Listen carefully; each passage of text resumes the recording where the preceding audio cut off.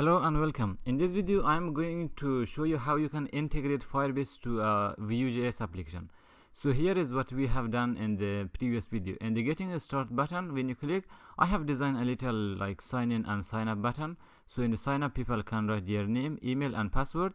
When they sign up, they should redirect to the admin area we have here. So this is the common functionality for now, but later we will work on security stuff like that. Also for this login, also you write your email. If you have an existing account, you write your password and it will sign in us to the application.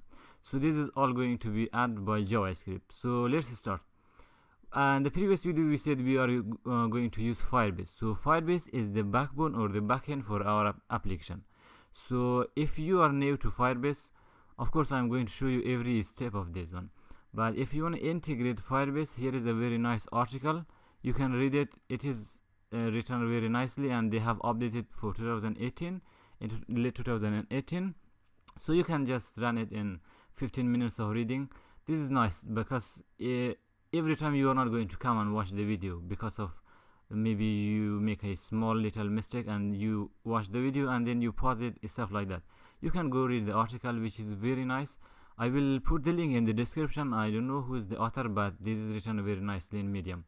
So here is what we do. They start from the basic of installing Vue and configuring the application, but for us we have already done those stuff. It is not complete tutorial. This is complete for only authentication. They have not touched anything about Vuex, which we will talk later. But for now, I will come and use some of their code, not their code, but the thing which Firebase require. So where you start from the third part of their article. So if I scroll down here, yeah, this is the step 3, Firebase integration. How you do that one? First of all, you go to Firebase console. In this URL, console.firebase.google, you create an app here. For now, I have 3 applications here. One is for Angular, Vue, and my personal project. So you click on the create project. Here you give a name for your application. For us, I know this is Vue-shop. This is the Vue shop, and this is going to be your project ID. You should not use this credential because I will delete them as soon as I create the application. So I accept the term and agreement. So you click on the create the project. Now it is going to create a project, and they will give you a access API key so that you can have access to the Firebase application. Then in Firebase you have different services like Firestore, you have database, you have authentication. All of those you can have access. So you please continue, and here is the Firebase dashboard. Once you come to the Firebase dashboard, now you want your access key. So you click on this little icon in the project user and permission or project setting. I think it will show in both of them. So you click on this one, and then you will have access to your code. So now here are the basic thing about your project. If you scroll down, you can use your app details here. If you are using your application for iOS, you click on the iOS, for Android, and for the web. Of course we use for the web, and the last one is Unity for gaming. These are the configuration for our application. So all you need to do is add them in your project. You copy it and then you add them. Here at the top they have added firebase.js at the top. For us, since we are using Vuejs, we have to install it using npm.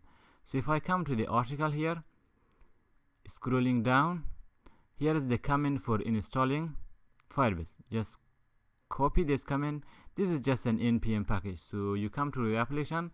If I press Ctrl tilde, I will open the terminal here, and then we can paste the code and press enter. Now it is going to install Firebase, and with Firebase you can add all the configuration. If you copy the command and you give this error, this is the wrong part. I think when you copy, it will copy the wrong character from here. That's why you have to write it npm install save. Different when you say hyphen save and then Firebase. As you can see, Firebase, this hyphen is different from the above one. That's why when we copy that one, it didn't work. This time it should install Firebase for you. Until it is installing the Firebase, I will come to the Firebase console here, and we will copy this file. Again, going to the configuration for them, what they do is they copy all the configuration file and they add that in the main.js. For us, since we are building a real world application, we have to create our own.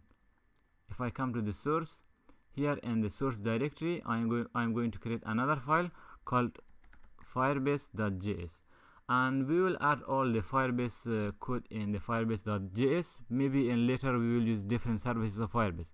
That's why I have to add a separate file for that. And then we will come to the Firebase configuration. I will copy only the initialization, copying from here and then coming to our application. For now, we do not save it. Whenever we create the JavaScript file for the Firebase, we will have to import it somewhere. So for now, let's wait for the Firebase to install. So Firebase is installed now, and whenever we use the Firebase, we have to import it. So here I will write import Firebase. You can name it anything, and then you can say Firebase from Firebase. When you write Firebase, this will automatically take Firebase name from package.json. If I come here is the Firebase name, and it will take the name and it will go search in the node module folder, and it will take all the file from the Firebase, and then we close it. If I close the command line here, so here is how you do that one. You import it, here you initialize it, and then you say Firebase, which is the Firebase we have imported here. Oops, yeah, Firebase, and then we say initialize app. You put the configuration. The configuration is the API key, the domain, and everything else. So for now it is fine, but later when we deploy our application to the Firebase, they will give you another URL so that you can have access to that one. So for now, this is all we need to know. Like, we have done everything we want.